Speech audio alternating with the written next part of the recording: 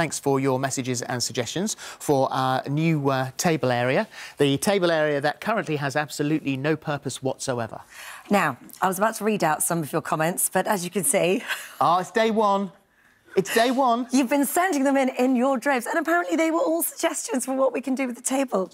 And it's not maybe there. no one said anything at all and there's just nobody watching. Should we...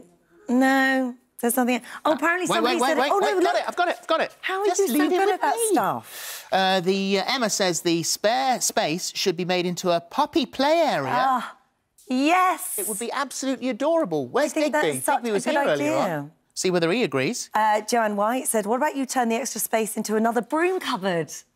Oh, yeah, let's could do find that. something that squeaks you can put on your hand. Yes. Nina What does Nina say?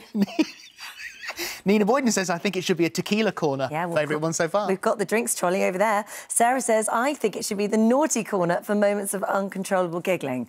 I think possibly the whole show might come straight from that little table. Kate said it should be a de-stressing knitting area where the guests can chill out during the show. Yeah, very good. Oh, Digby's here. Right, OK, let's see whether or not Hi, Digby approves of it being a puppy play area. Digby, what do you think? Digby. Digby. Oh, Digby's like, there's a bone here. Bring I'm your going to eat that. Bring your bone. Can you bring it? Bring your bone. Come on. Come on. Come on, pick it up. Good there boy. We go. Right, here we go. Let's see how Digby feels about this new puppy play area. Oh, Digby loves it.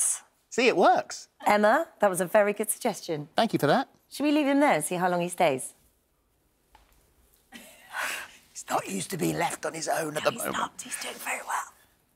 Right, so, oh, he's got meat all over the new carpet.